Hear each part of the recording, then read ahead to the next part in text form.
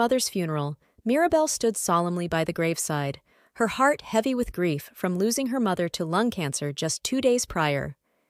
After bidding her final farewell, Mirabelle returned home to an empty house. Standing in the quiet of her living room, her gaze fell upon the calendar on the table, its date marking December 8, 2023, a week past her own birthday. The realization struck her as she opened the fridge to find it barren. No one remained to inquire about her meals except her friend Sarah. With a heavy heart, Mirabelle succumbed to tears as she lay on the sofa, reminiscing about her last birthday celebrated with her mother. The following morning, Mirabelle found herself in a taxi en route to the supermarket for groceries. Lost in thought, she stared out at the bustling traffic. Upon arrival, she stepped into the elevator, its doors closing precisely at 10 hours 10 minutes and 10 seconds. Inside, Mira was alone with a weird-looking old man who told her that she should make good use of this opportunity, but always remember she cannot change fate, and that there will be consequences if she tries to. The old man went out of the elevator repeating the same sentence.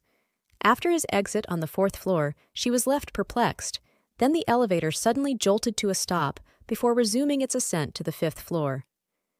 Navigating through the busy aisles, Mirabelle was oblivious until she stumbled upon her favorite chocolate, its expiration date a shockingly outdated 2022. Concerned, she sought the attention of the manager, only to be met with dismissive glances. Disheveled and weary, Mirabelle paid for her items in cash, resigned to the manager's disregard due to her unkempt appearance. Mira rode back home in a taxi, gazing at the bustling traffic and people immersed in their daily routines, seemingly unchanged. Upon arrival, she noticed the flower vases by the doorway, now vibrant and fresh, a stark contrast to their wilted state when she had departed. As she stood there, bewildered, the entrance door swung open, revealing her mother Catherine, radiantly healthy and joyful. Mira, struck with disbelief, stood frozen, her mouth agape and eyes wide with shock at the sight of her supposedly deceased mother standing before her. "Mom, are you... how... am I..."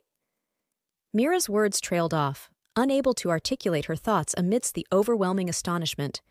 Catherine, amused by her daughter's reaction, jovially ushered her inside, teasingly remarking about Mira's penchant for shopping therapy whenever she felt troubled.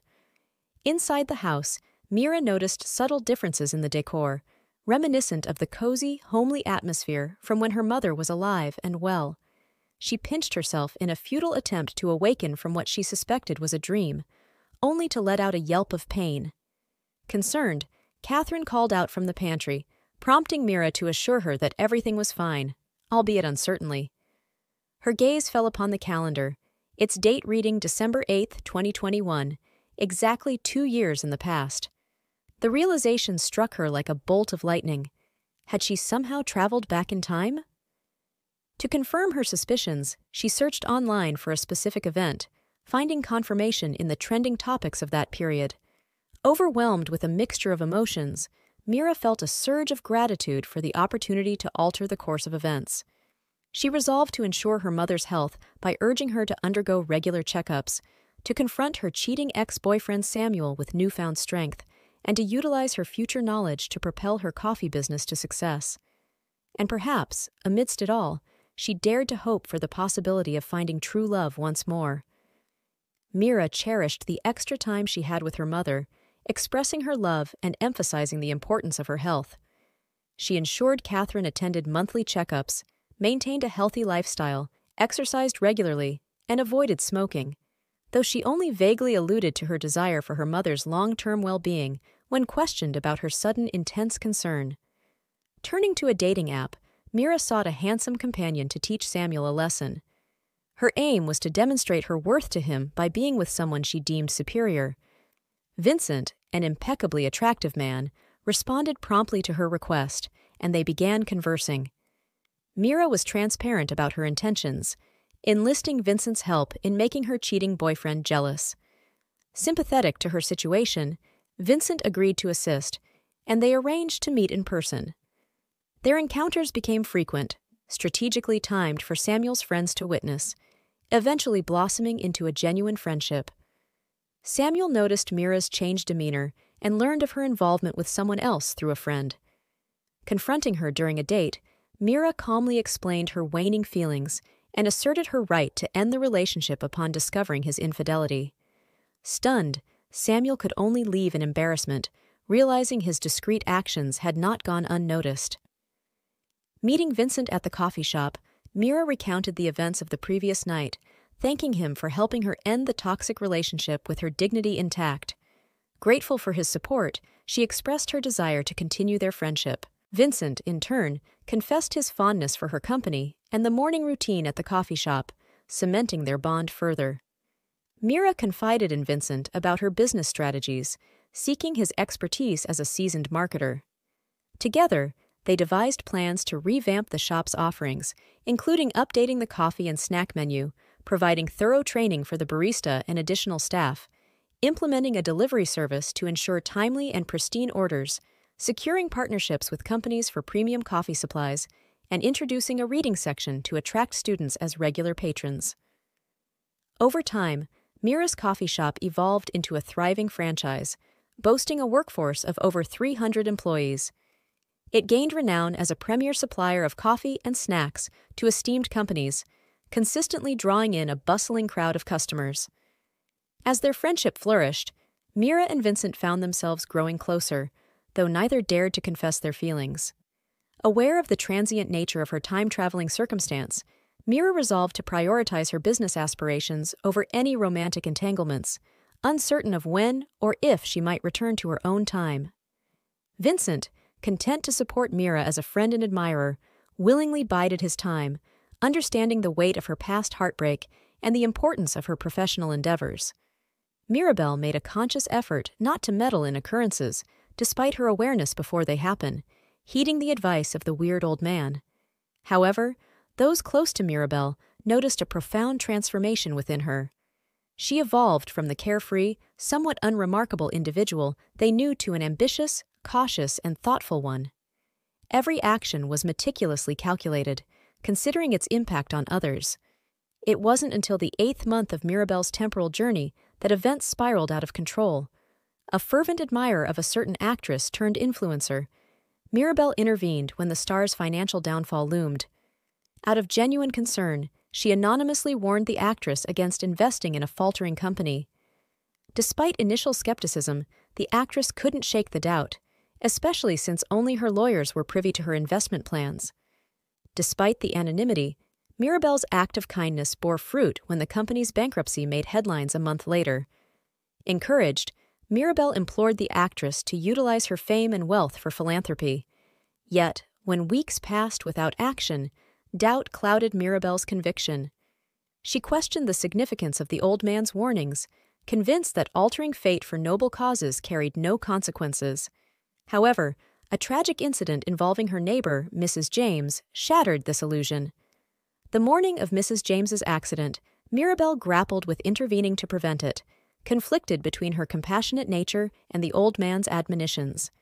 Yielding to her empathy, Mirabelle urged Mrs. James to delay her plans and accompany her to the franchise, concocting a ruse involving a rice pudding recipe. Although the accident seemed averted, tragedy struck that night as Mrs. James fell down the stairs, sustaining a severe head injury. Haunted by guilt, Mirabelle realized the peril of altering destinies.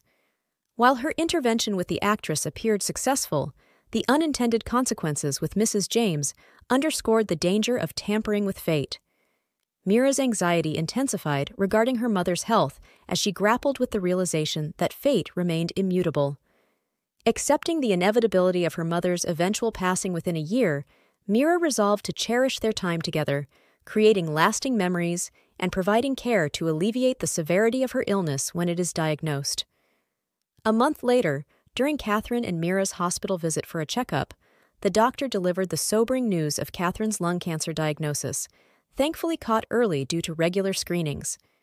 Despite the doctor's reassurances of a potential cure through surgery and chemotherapy, Mira harbored a subdued skepticism, knowing deep down that the outcome remained unchanged. Throughout the 6 months of treatment, Mira stood steadfast by her mother's side, offering unwavering support and encouragement. Yet, in the solitude of her thoughts, she grappled with the weight of her secret time travel burden, silently mourning the impending loss. Despite Vincent's supportive presence, Mira concealed her inner turmoil, attributing her distress solely to her mother's illness. Following Catherine's successful surgery and chemotherapy, Mira's anxiety persisted as the looming specter of her mother's death loomed closer. Though relieved by her mother's cancer-free status, Mira remained haunted by the unintended consequences of her interference with fate, particularly as she observed the dire condition of their neighbor, Mrs. James. Sleepless nights plagued Mira as she wrestled with the repercussions of her actions, her mind tormented by uncertainty and guilt. Meanwhile, Vincent, ever supportive yet puzzled by Mira's distant demeanor, resolved to stand by her side unconditionally, patiently awaiting the day when she would confide in him about her inner turmoil. On the 5th of August, 2023, Catherine celebrated her 50th birthday, exactly a week before her impending demise.